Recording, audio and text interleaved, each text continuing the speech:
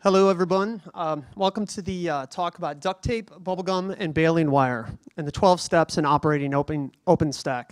Before we get started, I just wanted to familiarize everyone with the analogy about what a duct tape, bubblegum, and baling wire fix is. So, as you can see on this opening slide, there's a bit of duct tape applied to an airplane wing. It's not something that you'd really like to see if you were getting on a plane, getting ready to fly across the Pacific Ocean. But evidently, it's an important fix, and it's an important fix that needed to be made, and it works, and it gets something done. It's a fix that probably the guy's not too proud of, but it's something that's needed to function. And so as we get into our talk today, we're gonna kind of set some ground rules. The first part's gonna be, we're gonna talk about these 12 steps that we kind of adopt. And then we're going to talk about some of the different things, the different fixes that we use to keep OpenStack up and running. And then the second half, we're going to have kind of open the floor. And we're going to look for audience participation. I'm sure as we get through this talk, there's a lot of things that are going to kind of come to mind. And so I encourage you, if something strikes a nerve, to come on up at the end of this and share your strange and interesting fixes. So with all that being said, we're going to first go for the 12 steps, the kind of the ground rules. You notice we've got just our first names up here. I'm Eric. This is Matt, Mike, and Chris.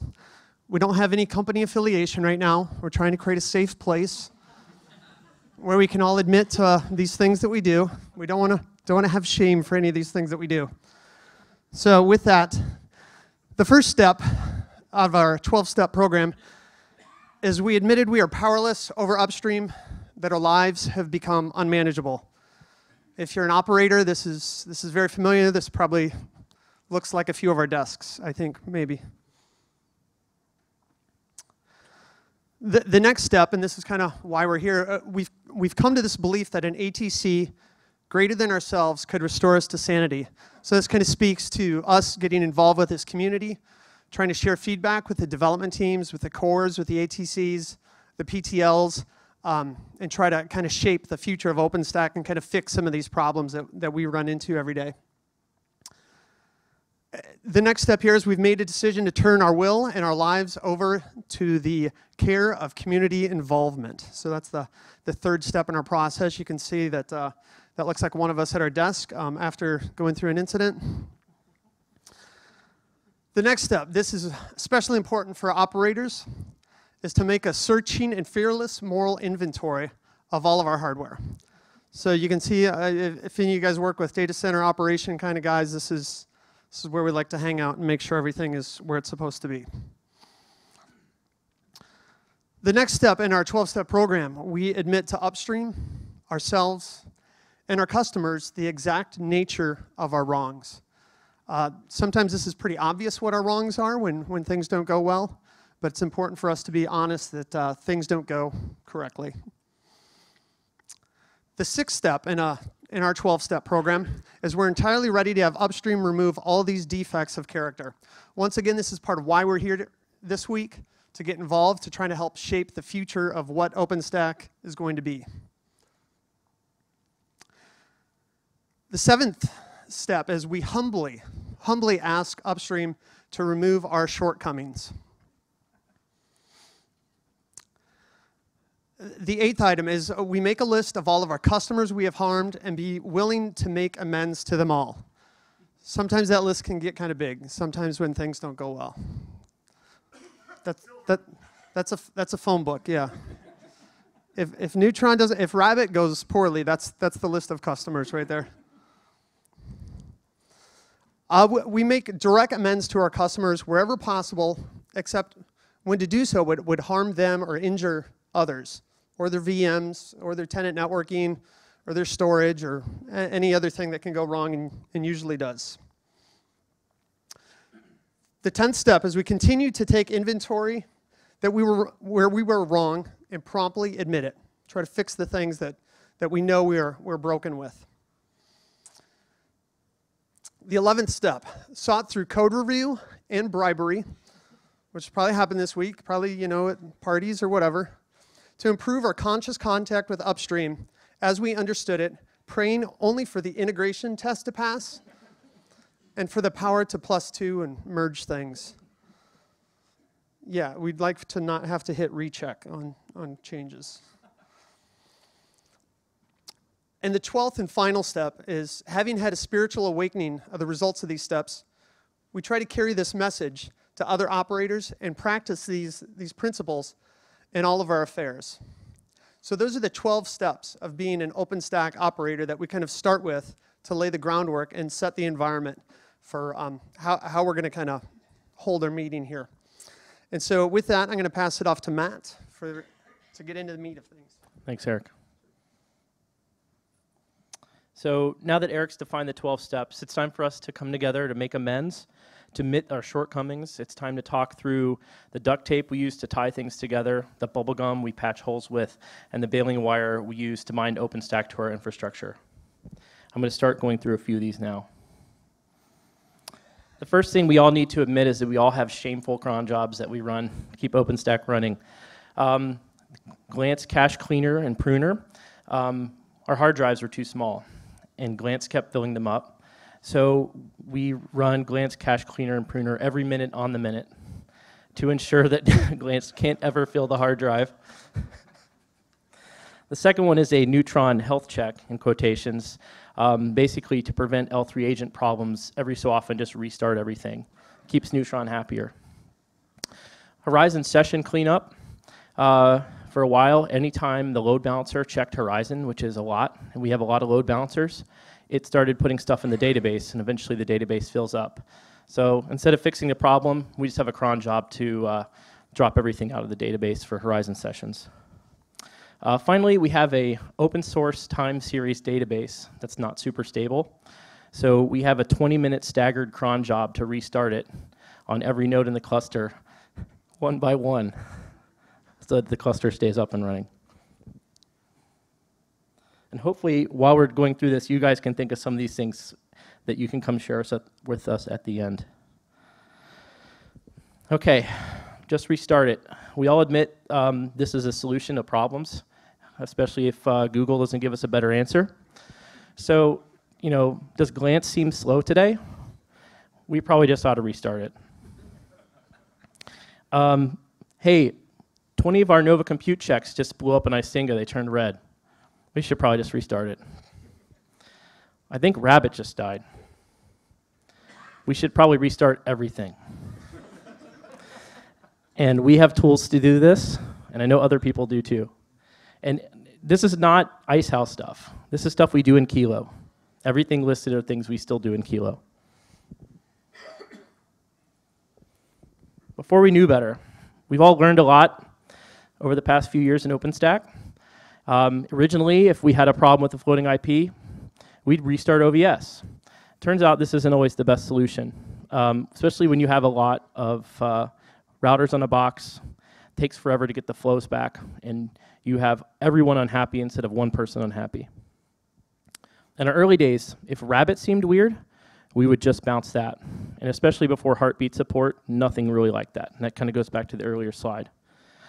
This last one's one of my favorites. We ordered a bunch of hardware, showed up, got racked in the data center, and then we found out it couldn't boot the OS we wanted. So, okay, that's it for my confessions. I'll hand off to Mike. Hi, I'm Mike. I'm a OpenStack operator. Yeah. So let's talk about tooling a little bit. If you've ever done any work on your house or maybe on your car or something like that, you know there's nothing worse than trying to do a job when you don't have the right tools. Okay, these are some good examples. This guy's my favorite. He's really taken it to the next level. So thank you, Google Image Search. But seriously, here are some things that we kind of need to do that we don't have the right tools for. Replaying events. So we know that events that Nova sends out or maybe Neutron sometimes have a tendency to get lost. The agents may not be up at that time or something times out.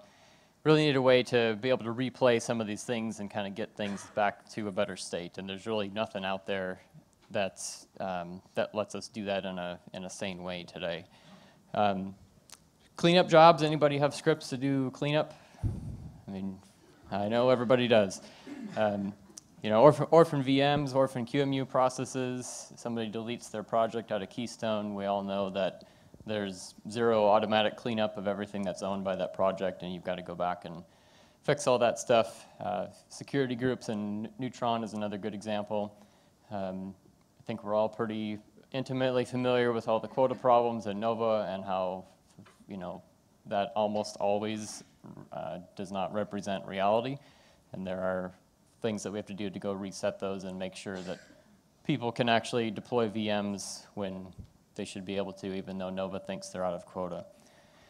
Another, a little bit more of an edge case is just kind of this idea of being able to orchestrate things a little better. So one example is having to evacuate a compute node. You know, maybe it's got 20, 30, even more VMs running on it, and you want to live migrate those all off so you can do some kind of maintenance. Well, you probably don't really want to kick off 40 live migrates at once on a compute node. I know that's a real example for some folks here. Really would like to be able to serialize that stuff, kind of do it one at a time and in a little better controlled fashion. And again, there's just, you know, there's just really nothing out there that allows us to do those kind of things today. So what do? Who has a directory on their production servers that looks like this with a bunch of random scripts? I mean, everybody should have their hands up. This is everybody, right? It's okay, there's no shame. Right, yeah, yeah. I mean, literally, this is the root home directory on one of our production servers, so you can see, I mean, these are things that needed to get done. We just got to get this thing out the door so we can move on with our life. Or even better, I pulled a couple things from our Bash history. I like to call these the Rube Goldberg Bash one-liners. So, yeah. You know, you're not alone, right? You know, so we kind of all know how this goes, all right? And, you know, we always have this good intention of like, well, when I have some time later this week or whatever, I'll clean these up a little bit and I'll upstream them so that other people can use them. And we actually do have an OpenStack operators project now that's supposed to be for this kind of stuff so that we can stop reinventing the wheel and everybody doing the same things over and over again. So I'd encourage you to take a look at that. The short name is just OS Ops. But the reality is you never get there, right? You never have that time because there's always something on fire. There's always something to be fixed. And yeah, I mean, that's just the reality that we kind of have to admit to ourselves. So a couple other kind of fun stories we'll call out here is just kind of unexpected things that happen when you make a change that you're not really planning on, okay? This guy probably could have foreseen that coming, but yeah. Should we just watch it about 5 times and then I'll keep going?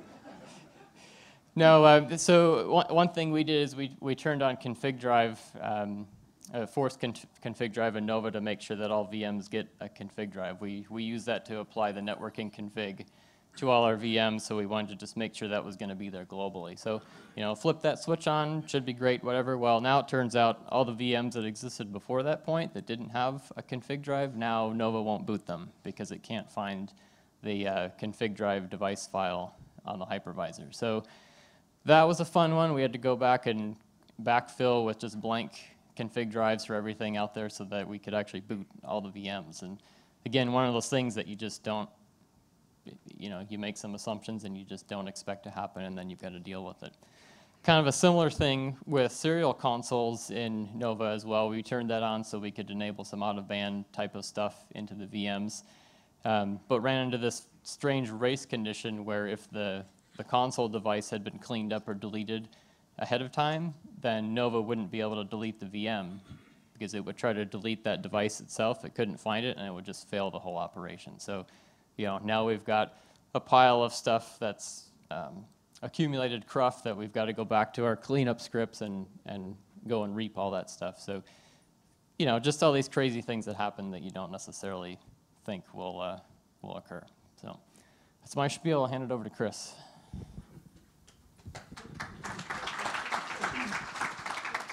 Hi, I'm Chris. I've been Thank you. I've been operating OpenStack for about 3 years now. So Sometimes the problems that we run into is the case that we're doing something that isn't actually supported by the project. So for us, we do layer 3 networks. We run our network as a folded cloth design. Basically, the upshot is we have layer 2 that only exists at a top of rack, and we have multiple top of racks, and then we have that collection of top of racks, those layer 2s. We call that production, or we call it dev, or we call it test. And in our particular network environment, we don't do layer 2 everywhere. Layer 2 is constrained to a particular spot. So in certain cases, it's a case of a missing primitive in the project to actually describe what we do. So again, one of the cases is we need to have, for us and quite a few other large operators, we need to have a constrained segmented network, which means that this layer 2 domain is only actually available to these set of hosts because, oh, thank you. Not only that, but I actually put code in to fix that, and they said that the design didn't support it. Right. It existed before, but then it went away, and that they're not going to put it back in until we fix the design. Right. So. What might change? So for some of us, like I said, any L2 anywhere is not a thing. So this is actually kind of like an anti-neutron policy. But the good news is we're working on, the large deployment team is working with some neutron cores to actually get a model that supports this type of thing put into neutron. The second thing is, once you have this network, you can actually have subnets that you can route within anywhere within that network. So right now, anytime you define a subnet, you have to define a layer 2 network. That model doesn't quite map to this type of thing because those are just routes. Like you just route a subnet. There is no broadcast domain. There is no layer 2 thing around that. So it also doesn't support layer 3 routed networks. So there's also another spec that's working on, and hopefully we're trying to get something working between some of our larger deployments to actually get that working. But Neutron itself right now can't support the type of network that we have. So we have a bunch of hacks put in on Neutron and on Nova's side to abstract away the network information. So our end users basically aren't aware of kind of what's going on underneath, but it creates a fair amount of pain for some of us who have to do this. And sometimes it's really not OpenStack's fault. It's set for that terrible error message. So who here has seen this error? All right.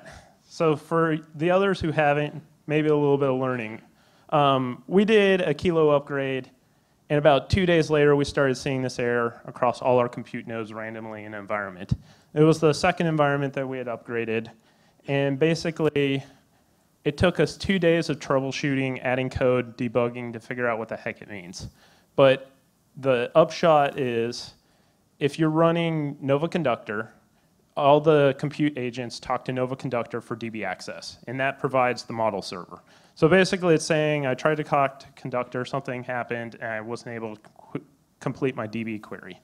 The issue ended up being that between Nova Conductor and the database server, we had 12 sets of links. One link was having 20% errors. So if you average that across the entire traffic that was traversing that set of links, it's under 1% of traffic was affected. But it caused impact across our entire environment. And what's even worse, the Nova Conductor was logging exactly 0 errors about having bad access to the database. So it was successfully recovering, but when the model server went away error actually happens, what it really means is that a query took 9 seconds to complete from Nova Conductor. So more terrible error messages. So hands who have seen no valid host found. If you're not raising your hand, you're lying to yourself, and you should see step 1. There was an entire session dedicated to troubleshooting no valid host found. I think that actually was today. Basically, it happens for a variety of reasons. You could have capacity issues. You could have configuration issues. You can have transient issues inside your cloud. You can have rabbit issues. Filter issues. That's actually what there are not enough hosts available. If you screw up your filters, you don't return any host, then you get that error, which a little more descriptive, but not actually telling you what the problem is. But back to the no valid host found, this is the error that we show our end user. So if you're a public cloud, maybe you don't want to have them seeing all the kind of the internals. But if you're an enterprise, you want your users to see it so they can help diagnose kind of what's going on. Because sometimes they can put, maybe they put the wrong tag on a glance image and it no longer matches a host, or they mistyped it, so it's a Windows image, but they misspelled Windows, like they switched 2 letters, and now it no longer goes to the correct host and it doesn't boot right, or something like that. We need to be able to have the option to let some of our end users see some of the error messages, because right now, no valid host found for all of us ends up being a call or a ticket saying your cloud is broken.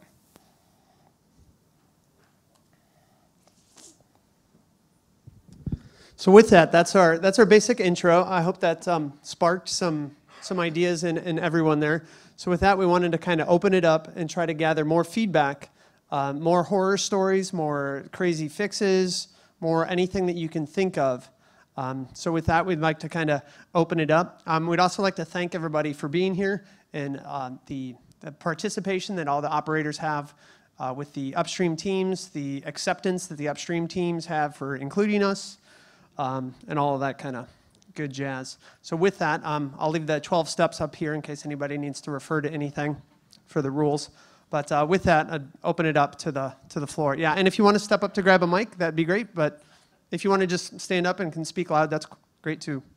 You guys are implementing code, you change things, upstream doesn't accept them or won't accept them for a while. And how do you manage those code differences from what you're getting from your vendor slash packager slash wherever you get it from? Yeah, so we have situations like that too, where we'll carry a local patch that upstream won't take, or it might just, maybe upstream will take it, but it'll just take a long time to go through review and all the tests and everything else in the feedback process. So we have something like that. We will mirror the Git repos that are upstream, and we've got a tool called Git Upstream, which is also by OpenStack Infra, that'll help us kind of carry local patches and check whenever it gets merged upstream. Then we'll kind of close that patch down and we won't carry it anymore since it's been merged upstream. So we use a tool like that. I don't know about you guys. We maintain our own Git repo, and basically we try to follow stable branches. So we'll rebase our patches on top of that and build packages directly from Git repos. Aren't the operators doing something now too? I think you guys had a call for patches. Yeah, so that was one of the things we're working on, is trying to get all these local patches that some of us are usually implementing for business logic or to fix something. We had a pretty big list from about 12 or 15 companies and came up with a list of things that we found a bunch of people were actually doing the same thing, and trying to assign people to work on getting those actually upstream so pretty much everybody can take advantage of it, and working with the PTLs and some cores in those projects to actually try to get some of this fixed for not only just us so we quit carrying patches, but so other people, when I tell them like, oh yeah, we do this one thing, and they go like, oh, I want to do that, where's your code? And you go, okay, I'll get something out there somewhere so you guys can have it. So you guys all were using some sort of source code control for that, not any, not building repos, patches included, or patching files right now, stuff like that. Yes, so some of us will do that, where we'll build our own packages, and as part of building that package, we might inject a patch in there as well and carry it that way. I think there's probably a couple of different ways, and some of it kind of depends upon the situation that you're in, I think. We do it both ways. We carry a Git, we put our stuff in a Git repo, or stuff that we take from other members of the community. People have been willing to share patches with us. We'll carry those as patches on top of a package that get applied by the tool that we use. We use Anvil to build RPM packages. I know one of our like informal rules, at least for our group, is we try to make sure that if we're going to carry this patch, we should at least put it up for review. That doesn't mean that it's going to get accepted or merged or anything like that, but at least that says we've kind of taken the step to reach out to the community to say like, we think this is needed. and at least kind of put it out there. Hopefully it gets merged and we don't have to carry it anymore and it just becomes a thing, but sometimes it takes a while. It also takes a while to get it backported if it does it all. Right, yep. The other pro. Yep.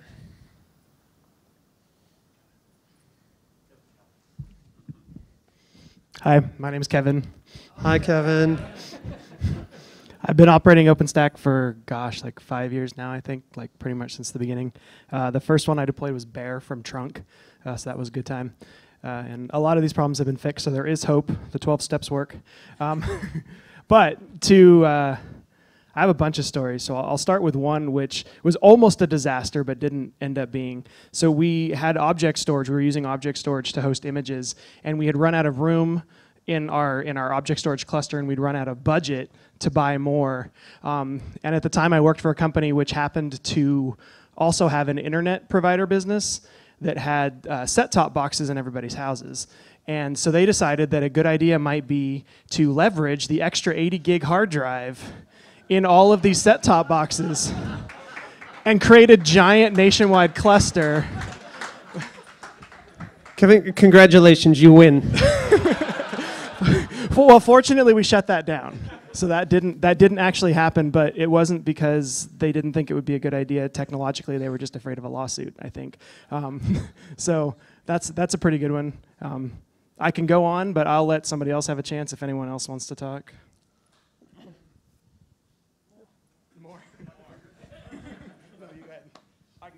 The bar is set pretty high right now, so.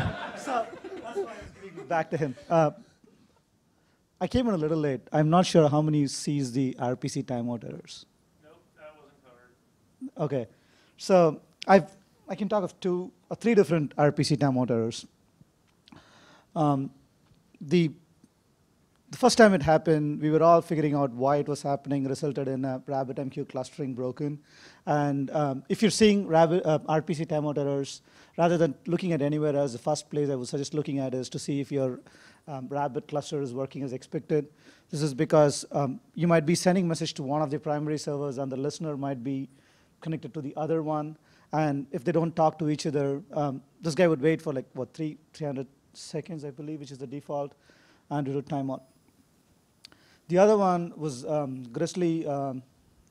This is a little older, but what our devs swore that every time if there is a Rabbit restart or if there is a connection failure, it would retry. But apparently, Nova Compute doesn't do that. So, It does recently, but like. Yeah, this is, I'm talking about Grizzly. So what would happen, or what happened is our playbook said that if you see any clustering issues, just go restart Rabbit. And it would do two things. It would first wipe off the queue. Our script was written to wipe off the queue. This means that every transient message would be lost. And the other thing is subsequent boots, whatever was broken would start working, but the other machines which are working would break. This is because the Nova Compute wouldn't reconnect back to the Rabbit. For sure, if you restart Rabbit, usually more than two things happen. What are those and none of them are good. What are those two things? Well, you'll usually have to restart everything. Okay. Right? Okay. Yep. And transient data loss, if that's what you meant. Okay. Yep. And this is the most recent one. Again, we saw connection timeout, but Rabbit, everything was working fine. But this resulted. This was a problem in our custom code, which we had overridden the Nova network to make our custom database calls, and somebody had written a code to capture socket errors. So basically, we were leaking file descriptors, and we would capture that. If you do an strace, you would see that no socket available or unable to open up a new connection, but you are capturing that and throwing a nice error back saying connection timed out. Yeah. Thank you. But not the ADCB.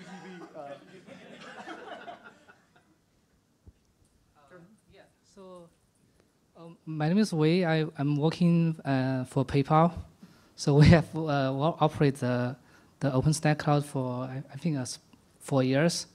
So I just add something for that RabbitMQ issues. So we have firewalls between the controller nodes and hypervisors. That makes the Rabbit connection even worse.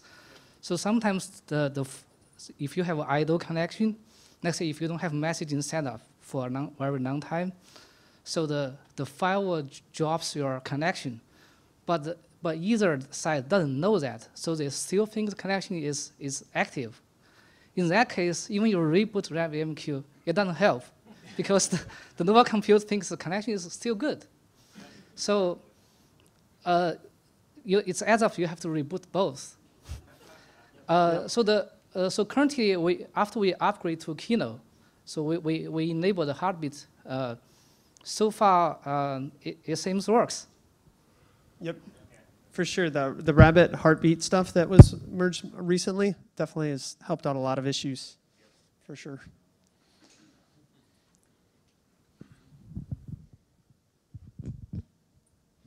Hi, my name is Steve. Hi, Steve.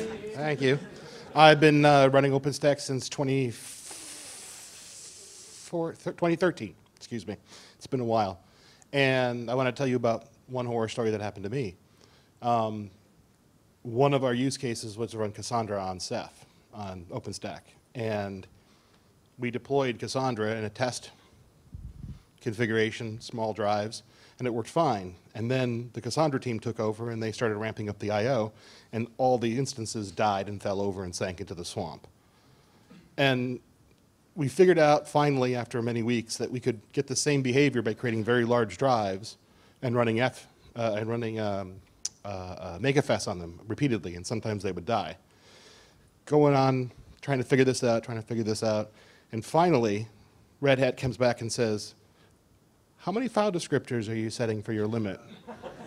Because of course, Ceph opens 1 billion TCP sessions, which all require one file descriptor. And so when we did a look at the number of threads, we were running about 4,000 threads per KVM process, which is a Ceph library thing. And each thread had an open TCP session to some OSD, because we had a couple of thousand of those. And so that's what happened. And so, you know, setting limits fixed all the problems, and it works great.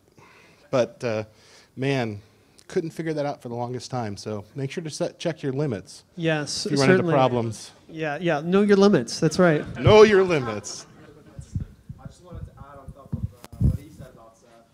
You want to increase the amount of recycled PID in the kernel, because when you go into recovery, Ceph will like non-stop fork processes to recover things when a drive or a server fails. Processes or threads? You need to be able to recycle the PIDs. Right. There's a setting for that. That's the CTL. So, and if you don't do that, you're going to run out of PIDs, and it's just going to, fail. Cool. Which is bad.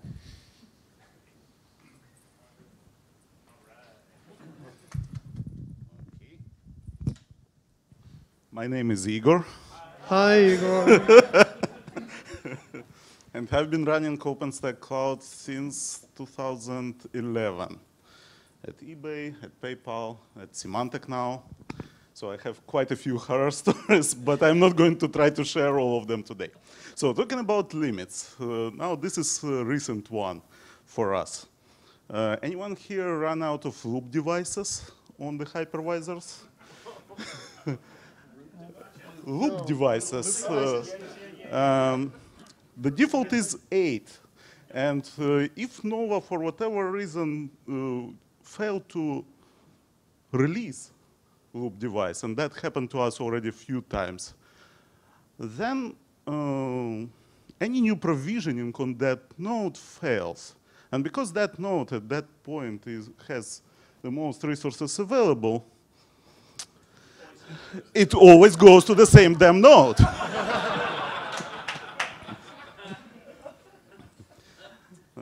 That's intelligence. Yeah. So we started increasing that kind of on all of our hypervisor from default 8 to, say, 64, just to make it a little bit safer. Now, back to connection issues. Glance. I like that one, actually. So that one is interesting. We have database and database cluster fronted by load balancer. load balancer, as usual, have long-lived connections, and then it drops the connection to the actual database. Glance doesn't know about that. Now it's waiting for, say, what? About, I think it's 2 minutes, or maybe I'm wrong, maybe it's 10 minutes for that connection to, for that operation to fail before it actually can recover and start a new connection. Kind of not a problem, but interesting one. So one more. Oh, okay. On the connections. No, that's not the connection. Keystone. Yeah. That one actually my favorite because I spent on it personally a few nights. So user complains about latency issue with Keystone. So we go, we check, everything seems to be normal. Keystone runs perfectly fine. Everyone else is have no problems, but this specific user have spikes anywhere between like 2 to say 15 seconds. And then we try to figure out what happens to that specific user. Well, as we find out, the lock, memcached lock, before it goes to memcached, it tries to lock, and it has this interesting algorithm for the backoff. It's random, 0 to 1 second and 15 retries. So it locks itself, and then you get anywhere up to 15 seconds delay when you try to get token in parallel from multiple threads. Okay, enough, I think, for today.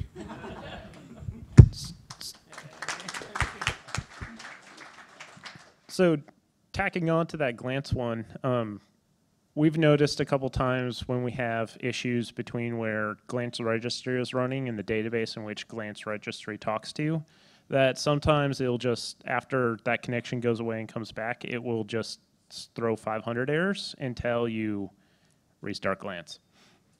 That's the only fix. 500, it's not as bad as getting 200 with 0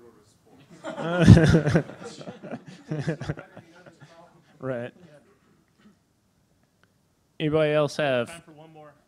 Come on, Kevin. I can go again. Yeah. Got so many. I'll just so I don't know anybody has ever used the Neutron L3 HA tool, quote unquote, that was in I think Stack Virtual. Yeah, so that was actually a hack, and I'm just going to leave it at that. But that was I wrote that. I'm sorry. That wasn't the one I was going to talk about though.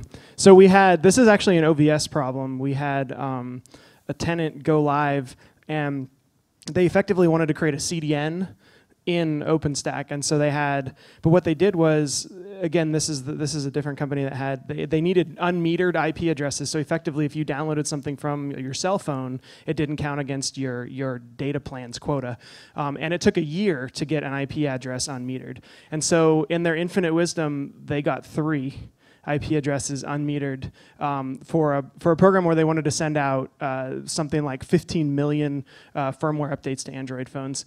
And so and so they bring up 3 floating IPs and create 3 HA proxy instances and proceed to point 15 million cell phones at these 3 addresses. And now this was OVS 1 like 10, I think it was. And so it had actually a hard-coded flow limit of like 2,000.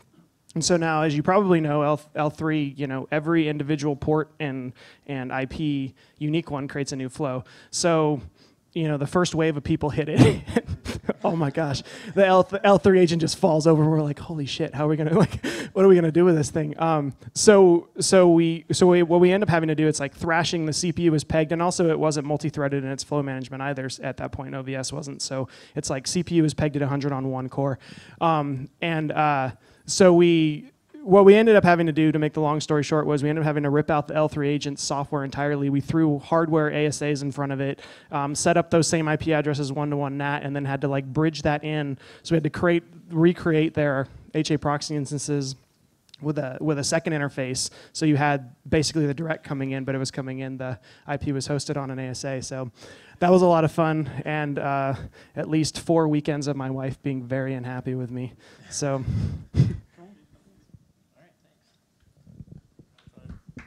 All right, that's 40 minutes. Thank you, everybody.